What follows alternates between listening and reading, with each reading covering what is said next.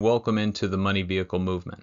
In this short video, we're going to cover a holistic view of the money vehicle curriculum, one of the first curriculums developed for a high school classroom and audience.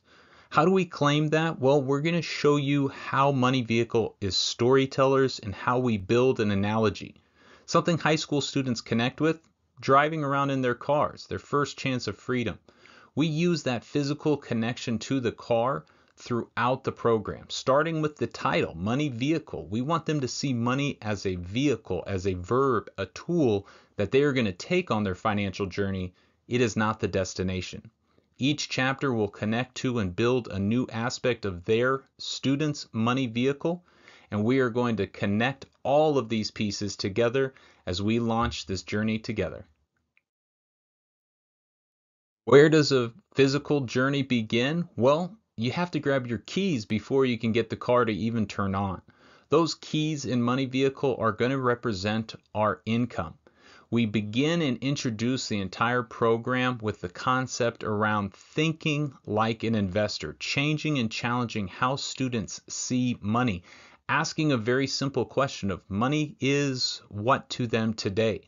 We're going to have to introduce the concept of inflation and this monster eating their money, and one of the first reasons they're going to have to start to think and act like an investor.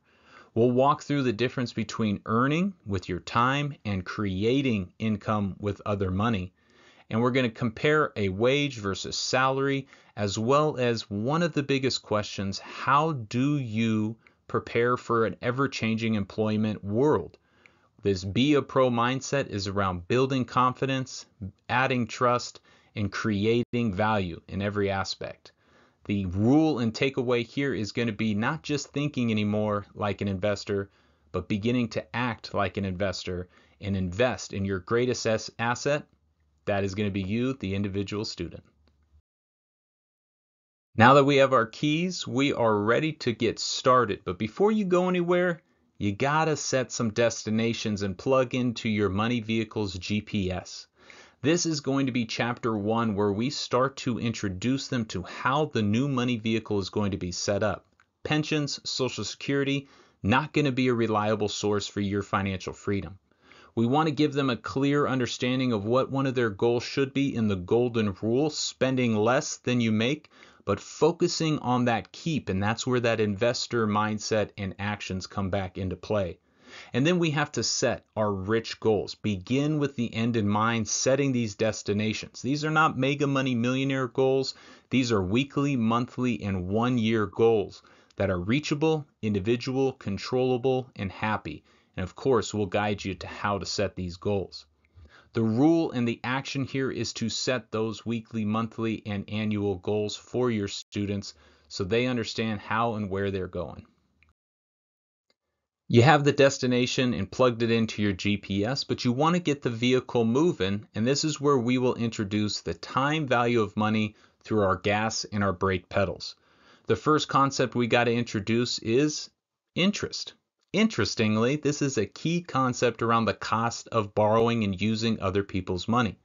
Then we get to introduce the 8th wonder of the world, that idea of compound interest, where and how money starts to go to work for you in creating more money.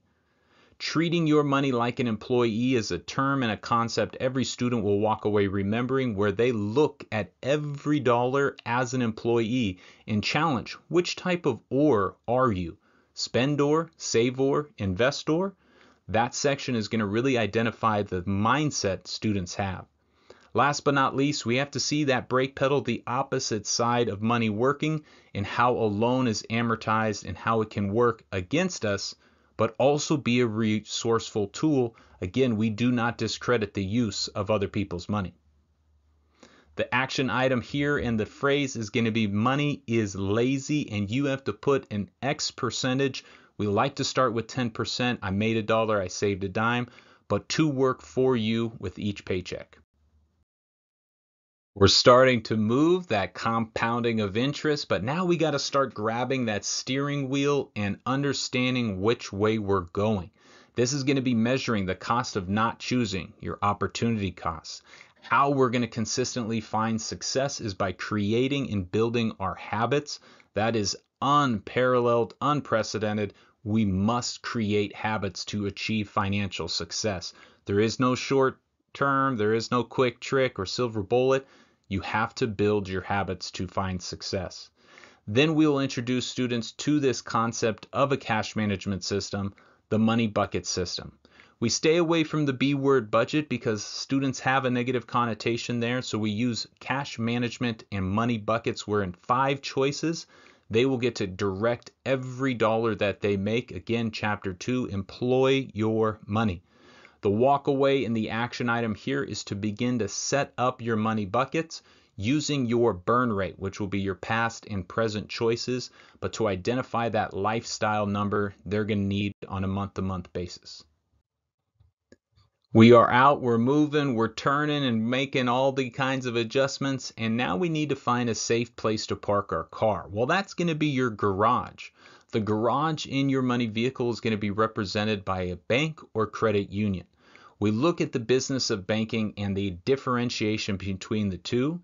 We introduce the foundational accounts, today checking and tomorrow savings accounts. Alert them of banking rules, how to make it more efficient and effective to utilize these foundational accounts.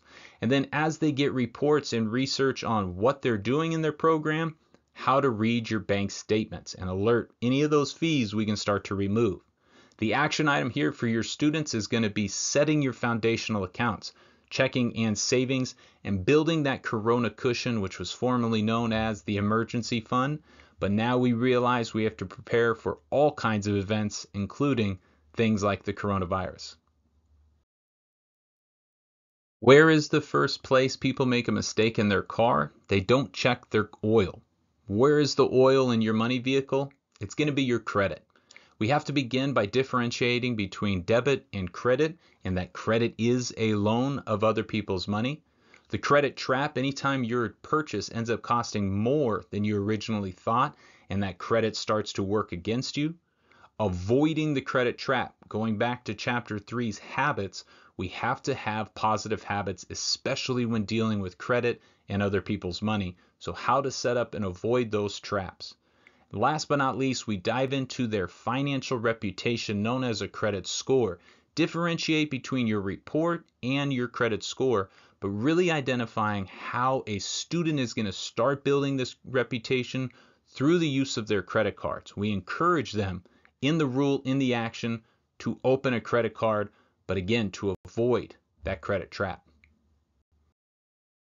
Finally, we get to talk about that engine, that roar, that power that moves us, and the investments in your money vehicle.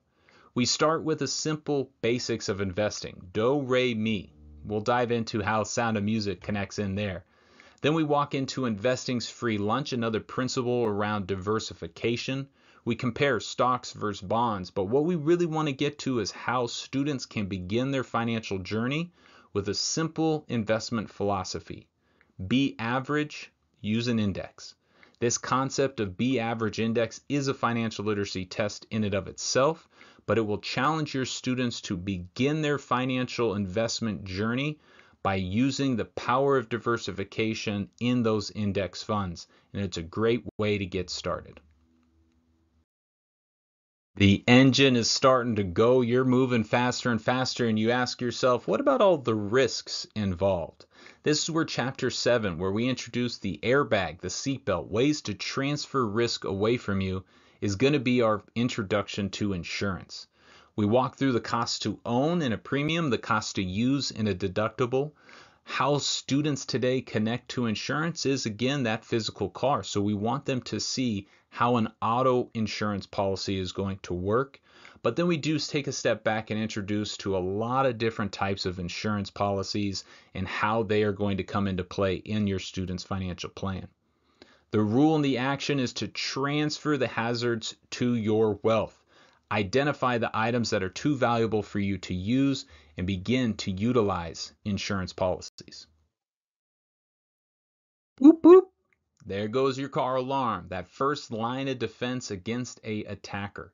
Well, in our money vehicle, that car alarm is going to be our cyber defense, our first line of attack against cyber threats. We have to introduce students to how different the attacks have come from the bank line to online. Then we're going to step into the world of phishing attacks, different styles, different ways that these students are going to be identified as targets. There is a war and a battle going on. But finally, we get to proactive cybersecurity techniques, how to fight off those hackers. And our rule in action here is to start with a simple password. Well, maybe not simple, but to start with your password and then emphasize proactive cyber techniques. As we look around all of society, we have to appreciate what our tax dollars goes to support. This could be the roads, the police, a variety of different offerings around us that we can't overlook. Our tax chapter begins by one, changing the term to society. You'll see that throughout the program, but also why we need taxes. Then we're going to go into their biggest expense in that net income. What exactly is going to be taken out? 9.3 is going to be how it is taken out in the progressive income tax code, so we understand what our biggest expense is. But then that question that has been asked for 40 years, why don't they teach me taxes in school? We're going to walk through the beginning of filing your taxes, the forms, the transactions, the things you're going to need, and the language you're going to need to be able to present. As a placeholder, as a rule, we want the students to park about a quarter, 25% of their paychecks to society, and they will be able to identify that percentage and personalize it as they learn. They have gone through so many steps, so how do we summarize, synthesize this entire program into a single action? This is going to be the introduction to Chapter 10. When you look at your vehicle and want to make it a little more efficient or effective, you turn it into a hybrid vehicle. Well, when we look at our money, we want to turn those into tax-advantaged accounts. Again, storytellers, building analogies. How do we take trimming trees and create a financial literacy around tax-advantaged accounts? You'll see that in 10.1.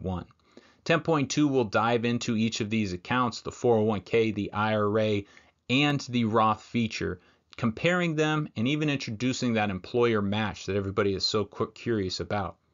Last but not least, your best vehicle is going to be a section focused on that Roth option and why it's such an important feature for young students and early professionals.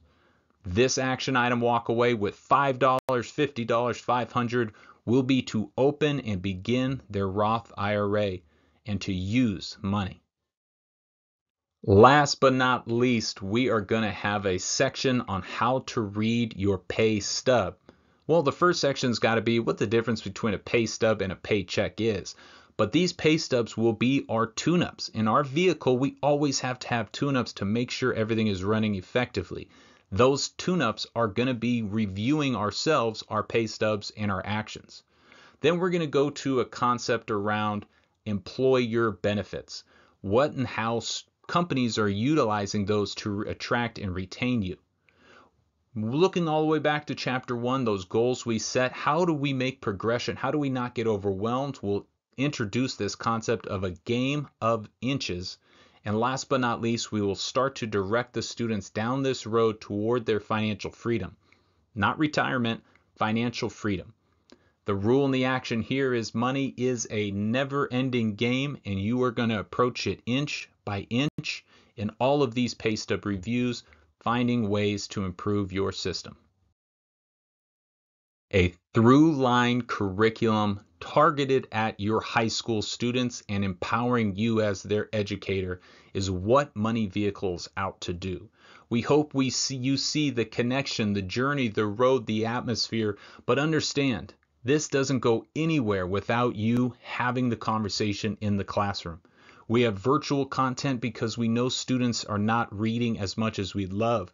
We have a great textbook that can have an audible read to me version aligned with those video pieces, but most importantly is having your resources for in-class discussions, not lectures, discussions around money. This is the Money Vehicle movement. It is our mission to empower you as an educator, to save you time, and our vision to help millions of students start a financial plan. It's all available in Spanish, and we want to help you more and more every day.